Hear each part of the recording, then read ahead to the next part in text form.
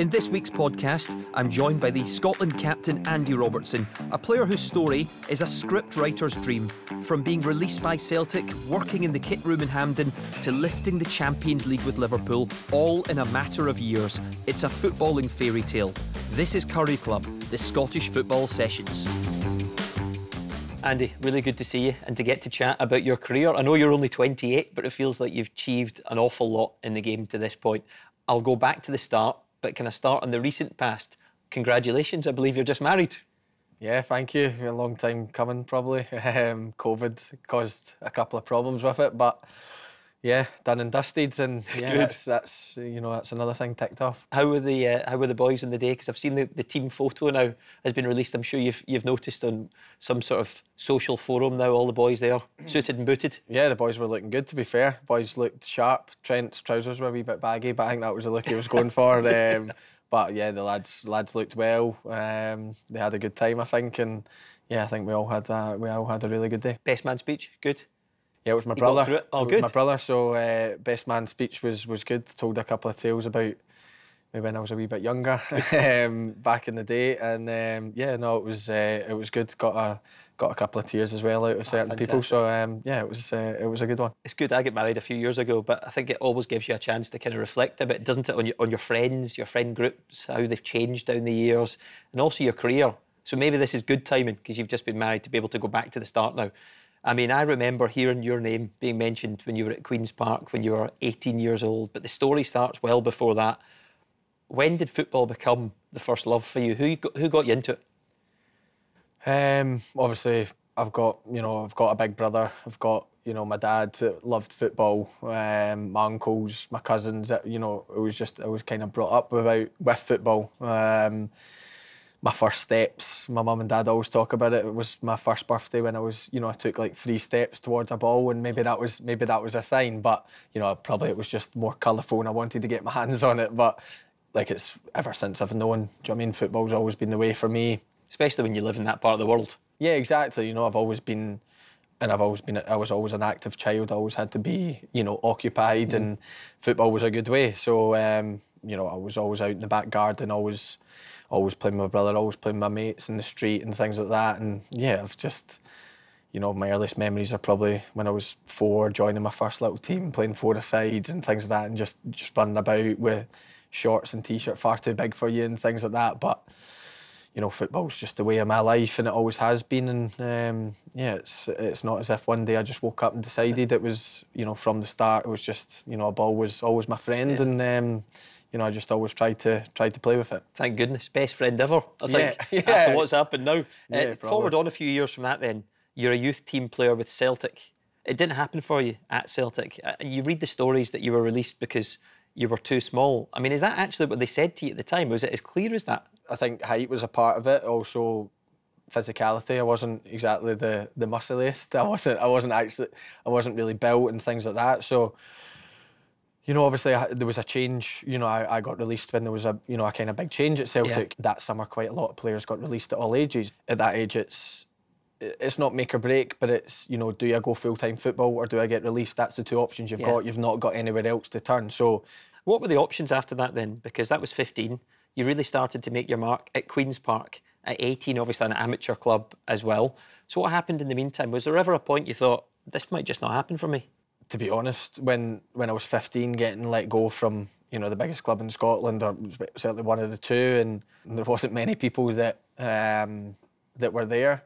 Queen's Park was obviously local to me. Was still at school, so it was fairly easy. I worked at the concerts and the big football matches and things like that. And then, when it was 18, it was decision time. I'd left. School was finished. Did I want to go to college? Did I want to try and go to university? Did I want to further my education? Or I was very fortunate that my mum and dad allowed me to have a year out. Yeah. Man, he was hugely instrumental in that. Managed to convince my mum and dad that she was always convinced that I was going to make it. Don't know why, because certainly at times it didn't see that way. And it's amazing how important the family. I know it's an obvious thing to say, but the family, the people that keep driving you on at this time in your life. Yeah, and that's the only regret of my career. She, when I was at Dundee United, she sadly passed away too quickly, and she didn't quite manage to see, the journey that I went on. She seen me play first team football, which was incredible. She went to every Dundee United game and things like that. But there's many reasons why I love playing for Scotland, but that's certainly one of them that drives me forward through the good times and the bad times. She'll be so proud, no doubt about that. Absolutely no doubt. So at Queen's Park, then eventually at 18, you start to make your way. You're working behind the scenes at the same time, is that right? They set you up with a job at that point, because you're playing for an amateur football club. So I think this is the famous time, and I think everyone looks back at the tweet now that you put out, need a job sort of thing. Yeah. Luckily, the guy at Queen's Park, Andy McGlennon, he won't like his name getting mentioned because he's certainly more behind the scenes, but he was massive for me. You know, he says, look, we want to try and help you get to where you want to be, and he worked in the, you know, with the Hampden debenture holders and things like that. And he says, come work for me. You know, that season I tried to focus on building myself up a little, trying to get a bit stronger, working on certain things, working on my weaknesses. And so I done that for 6 months, because obviously Queen's Park I was on, what, 18 quid a week. That covered my petrol, and that was it. And that's not enough to keep you going. So, and then the last 6 months at Queen's Park I worked in the kit room for the Scotland team. So I was doing that again.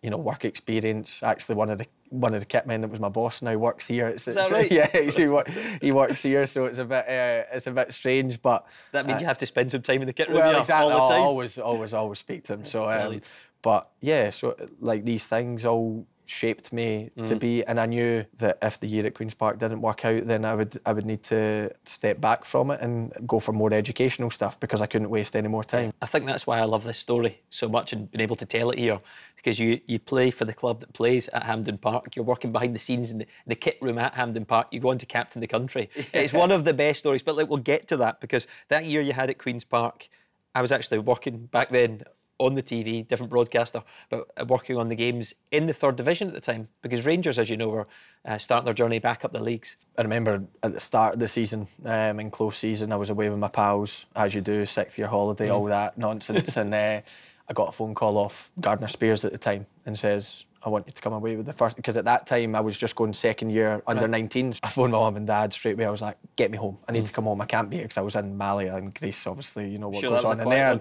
I'm thinking, get me home. I need to get back. But the flights were too expensive. They'd shot right up. We couldn't afford to get back. So we knew there was going to be a lot more exposure on the 3rd division. We knew games were going to be on telly. We knew scouts were going to be watching, things like that. So I thought, this is my chance. You know, I'm not going to get a better chance, because the 3rd division gets watched. Queen's Park in particular gets watched for young players and things like that. But with Rangers in it, this is the time. You know, this is the time to really try and establish yourself. So I just tried to always improve, always try and take tips on board from the experienced lads. You know, I still look at them today and, you know, thank them anytime I come across them and things. And you know, it's weird, because some of them think, you know, why is he thanking me? You know, he's at Liverpool and things. But I don't see it as that. You know, I see it as I was a young boy at Queen's Park, and they lads helped me massively. Never forget the steps. And I'll never forget it.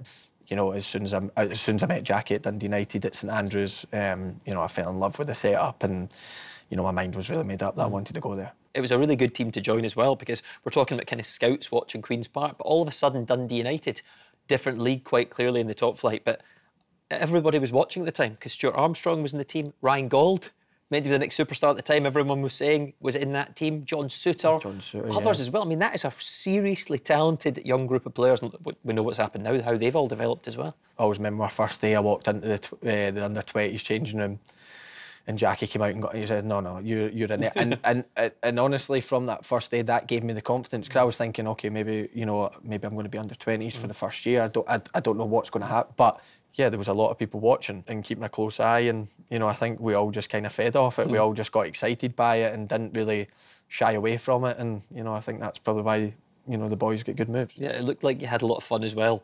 Roommates who you were living with at the time, and there's this great photo you've probably seen lots down the years of, I think Joe McGovern was part of this four. Just you guys having a kickabout down by the banks of the Tay. You know, at that age, we just didn't like care, not in a good way. I mean, like, just love the game. Now there's not a chance me and any of the lads are going to play a five-a-side game. Do you know what I mean? Not a chance. There's like, we protect our body, we try. But at that age, we're just like, right, what are we going to do this afternoon? Nice day. Right, do you know what? Let's go to Tesco, buy a set of goals, go down to the park. And it was just, and that's the way it was. We were just so relaxed. We used to play, you know, two-touch on our patio and things like that out in the front garden. Like, it was just, we just all came together, you know, the four of us in that house, and just tried to help each other. And when it came to time to leave, I wasn't ready. I admit that. I wasn't ready to leave. I wanted to stay, but, you know, sometimes these things are the right thing to do, and ultimately how tough the decision was, it was the right decision. Almost won the Scottish Cup that season. Also the season you make your Scotland debut, you briefly mentioned it. There was the Poland game, wasn't it? You impressed Gordon Strachan. Yeah, getting called up to your country is a dream come true, especially when you've only been a pro for 7 months. It's stuff dreams are made of. It's stuff that I could never ever imagined. Always remember Poland away, you know, my family came out, things like that. 60 minutes, I'm getting warmed up, Strachan's like going like that, and like me, like, and he's like, yeah. And he just, on the side of the pitch, I remember him just saying, the only thing I want you to do is play your own game. If you make mistakes, no problem, but I don't want you to go into a shell. I don't play your own game. And I always remember I took the words from him onto the pitch. One ball came to me straight away and I just drove with it 40 yards. I always remember it. Gordon still talks about this, by the way. Yeah, and he spoke about it after the game and he was like, you know, that's no fear and things like that. And then, you know, Gordon was amazing with me. He still is. I still speak to him, and but you know, he was a fantastic manager for me, fantastic kind of person that I could call upon, and yeah, that was the start of my Scotland journey, and you know, here we are today. And I've walked by the gaffer and I said, "Gaffer, do you want one?" And he was like, "If you ever do that again, then me and you will have big problems." And I was like, "What?" Like, I didn't know what he was talking about, because it was like 9 days ago. He's like, bringing beers on the bus. He says, "You don't ever do that. I don't care who told you to do it."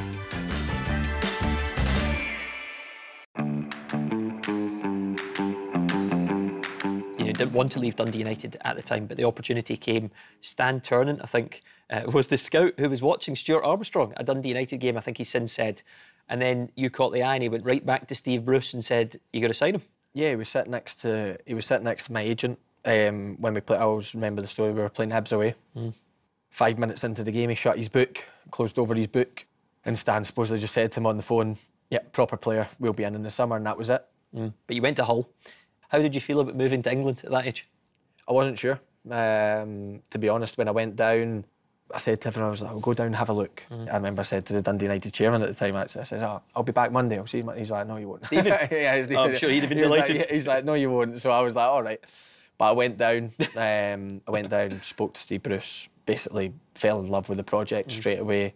Yeah, I was sitting in the hotel, I went to bed, didn't really sleep, and I was thinking, I don't know if I want to do this. I don't know if I can do it. Did you feel ready? No, honestly, no, I didn't. I didn't feel ready. Because this was straight into the Premier League. Well, when you're in Scotland, you know, the Premier League has spoke up to being this massive, and it is. It's a massive league. But, you know, I think also part of the Scottish problem and things like that is, you know, we don't back ourselves enough. We always think negatively before positively, I think. So Glorious failure. Yeah, exactly. But that was, in this moment, that's exactly how I acted. I was thinking, I don't think I'm ready, you know. And I always remember my mum and dad after it, they said, "Oh, son, we never slept either. We were so worried you weren't going to do it," and everything like that. And not just because they thought, you know, don't give up the opportunity of the Premier League, you know. So luckily, you know, the next day I spoke to the manager for a good hour in the training ground. He says, "Look, you're ready. You are ready for this challenge. You're ready to play for us. You're ready to play for, you know, in the Premier League." And I thought, yeah, do you know what? If he's got belief in me, a manager like that, then, you know, I have to have belief in myself. But the squad was incredible. It was. You know, we had Harry Maguire. Yeah, Harry signed same day as me. Yeah. Harry signed same day as me and things like that. So it was like all these players, and it was a good squad, you know. And obviously we fell short first season, got relegated. But the second season was massive for me. That was the biggest season I've ever had in terms of learning, in terms of playing so many games. I think I played the most in the squad. Was Steve Bruce a big influence? Because I've heard some stories, bit of a character, I think because some of the teammates as well, but were you set up royally one day, bringing beers onto the team bus? Yep, set up, by the older lads. Won't mention any names, but it was certainly... Well, I think they can imagine. Certainly it was Irish and Scottish contingency of them, but yeah, I remember the first season, we had a day out of the races. The gaffer was trying to bring us all together. One of the lads says, "You're the youngest here. Stop at the garage, get beers," right? So I've walked on the bus with the beers. The carry out. And I've walked by the gaffer and I said, "Gaffer, do you want one?" And he was like really frosty with me, and like he wasn't ever really like that with me. And I'm thinking, "Oh, nah," like. So anyway, go up the back of the bus. The lads have the beers. They're happy. Blah blah blah blah. He left it a week, and we played a game at the weekend. I think we might have actually won. Pulled me in on the Monday. if you ever do that again, then me and you will have big problems. And I was like, what? Like, I didn't know what he was talking about because it was like 9 days ago. I was like, he's like, bringing beers on the bus. He says, you don't ever do that. I don't care who told you to do it. Blah, blah, blah. Oh, it went off when I was like, like, sorry, Gaffer, no. Like, to be fair to some of the older lads, they tried to protect me. Right. They tried to... He was serious? Aye, he was deadly serious. The way I'd read the story, by the way, the way it was being told well, this time, was that he was having you on. No, this time he was deadly serious. Oh, you learn fast. And as I left, as I was walking out the room, I'm like, obviously, like, shaking, basically. And he's like, Robbo, well played at the weekend, son, right? And that was him, do you know what I mean? I ended up going out laughing and everything like that, and that was it, finished. But the time he had me on was the playoff final. Right. Won the playoff final. I've came on, youngest again, dafty, not learning my lessons, came on with it, like a massive crate of beer. And I've walked by the gaffer and he's like, do you never learn your lessons? Swearing at me, everything. What you doing? Blah, blah, blah, blah, blah. He's like, give me a beer. He's like, give me a beer, what a season, all this. And then like we all, like everyone erupted because I'm like, I was getting ready to turn round and take the beers off the bus. He's like, not this time. No. He was delighted. That's the only time he had me on. But he was honestly amazing for me. And honestly, every time I see him, I just want to talk to him for the whole night. Do you know what I mean? He's such a likeable guy. Yeah. He makes you want to run through a brick wall for him. I remember there was a lot of talk, a few rumours at the time that Liverpool might be coming in. Did you know at that point? Yeah, so the talks at Liverpool were ongoing. Right. They were positive. I never believed I was signing until I was in Melwood. Yeah. Do you know what I mean? I never allowed myself to believe. I ended up going back to Hull for pre-season, which at that time it was very uncertain. You know, I maybe had to force it a wee bit. It was so hard to leave, but I knew it was my time. You know, at Dundee United, a bit different. I didn't think it was my time. At Hull, I knew, 3 good years. Obviously, unfortunately, got relegated.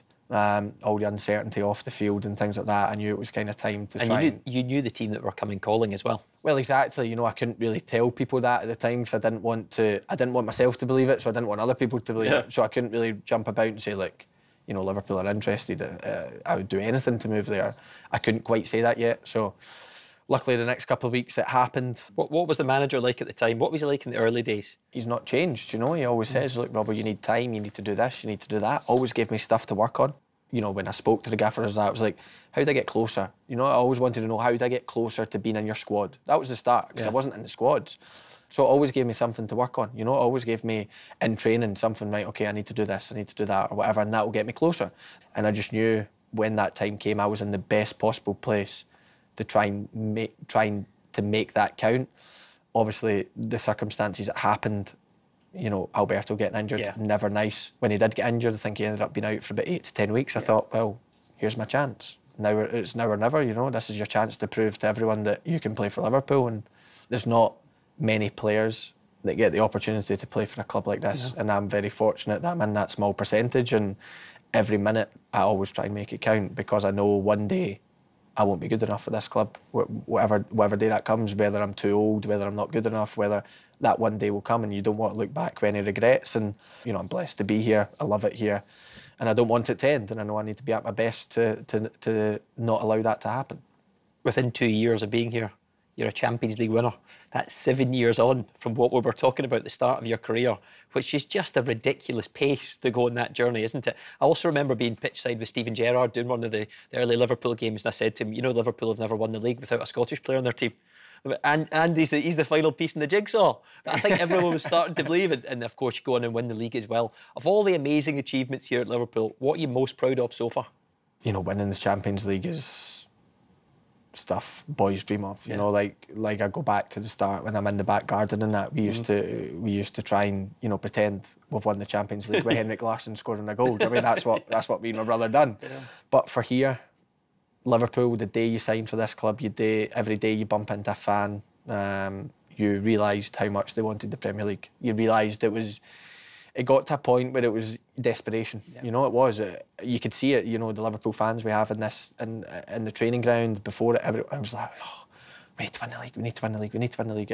And everything was obsessed with winning the league. And I can completely get it to have the 2 trophies. Oh.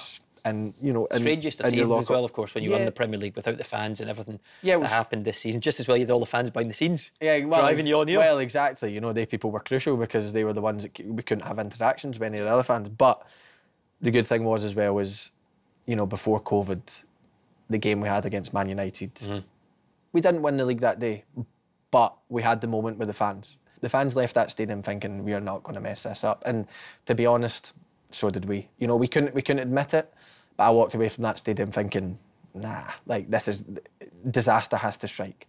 And the way, the mentality we had of the boys, the mindset that we all had, but like especially like the captain and everything, the mindset he had of just driving us forward in the times.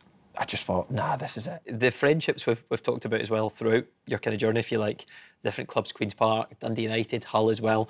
Some of the mates you've got here, I mean, it just seems like it clicked at the start. I mean, I think we've all seen videos of you and Trent together and some of the antics that go on. I mean, it does seem like it's a brilliant atmosphere behind the scenes. At times in the season, you see these lads more than you see your own family, you know, and that's the truth of it. If you don't have a good relationship with them or you don't have a good changing room, then it can make it difficult. We're so fortunate that we have a lot of different nationalities, a lot of different personalities, but we all have a common ground. We all manage to find, you know, things that we can laugh about, things that we can, you know, talk seriously about, things we can, and we have a fantastic group. You know, there's no egos for starters. You know, the lads, it's the team first. That's the fact. You're only 28, you've achieved a lot, but you talk about the future. One day you'll know you're not going to be good enough for this football club.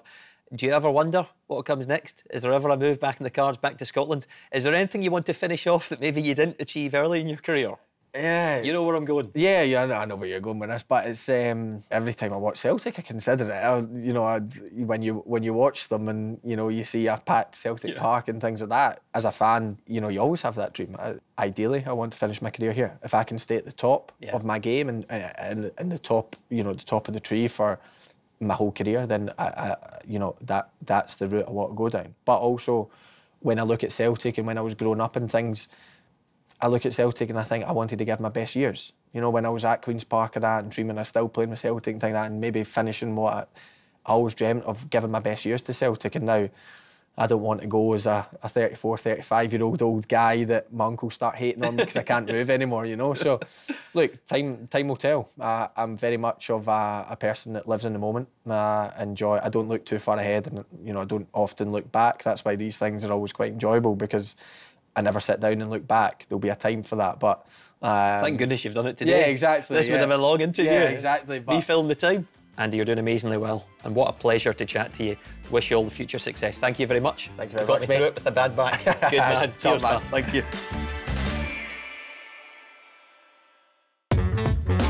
BT Sport Pods.